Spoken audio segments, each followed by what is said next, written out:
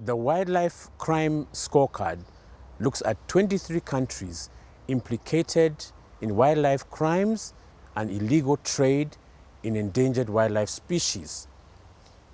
We see these countries categorized into three groups: the source countries of the wildlife products, the transit countries that facilitate passage of these wildlife products to the end users, who are known as the consumer countries. In all, these are 23 countries that the scorecard looks at, and what progress they have made towards alleviating wildlife crime and illegal trade. The key findings of the Wildlife Crime Report indicate that none of the 23 countries listed is doing enough to stop wildlife crime and illegal trade that could possibly lead to the extinction of rhinos, elephants, and tigers.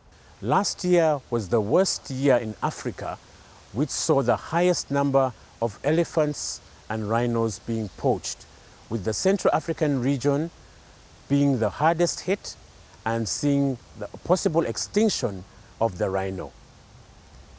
In as far as consumer countries are concerned, Vietnam and Laos have failed in terms of law enforcement and compliance. The Wildlife Crime Scorecard also indicates India and Nepal having significant improvements, with Nepal in 2011 not seeing a single case of poaching.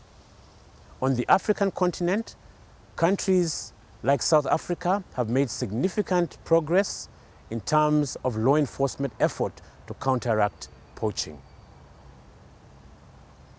I strongly believe that key to stopping extinction of endangered species is getting full government commitment and political will.